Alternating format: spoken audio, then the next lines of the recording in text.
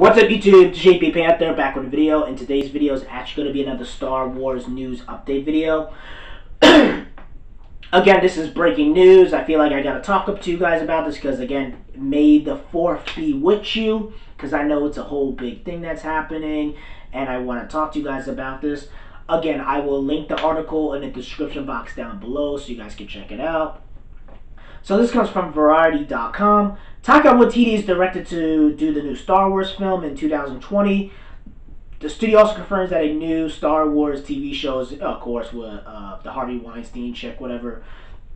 It's unclear if Waititi's film is one of Disney's 3 untitled Star Wars dated for December 2022, 2024, 2026, or it's a separate project.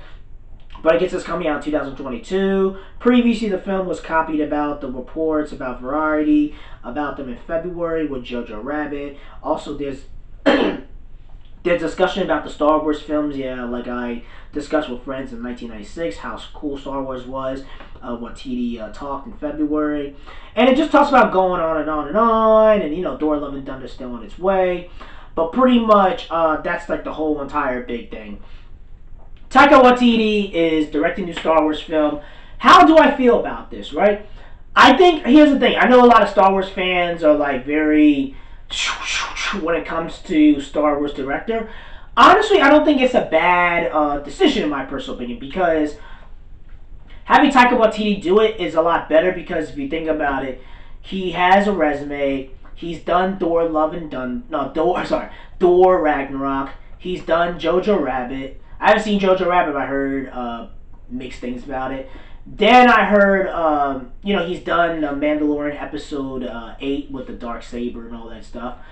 Then, you know what I mean, then he's going to do the Star Wars film. Again, he's not, I mean, to me, and also I think he won an Oscar and all that, or he got nominated and stuff like that. So again, he has a good resume. It's hard to really complain about it when he has experience with the franchise, and he is a fan and stuff like that. But the problem is will Kathleen Kennedy give him the same freedom? And also, Kathleen Kennedy, her contract ends in 2021. I feel like they're going to re-up her contract, because I just don't think they care.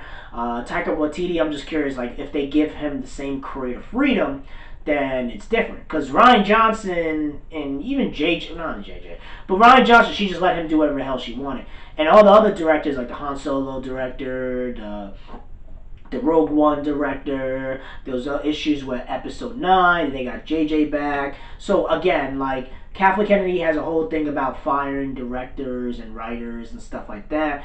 And Taika Waititi, he's pretty good. The problem is that will they give him the same creative freedom? Probably not. Because, again, it's not like Marvel compared to Lucasfilm. Kathleen Kennedy has a feminist agenda.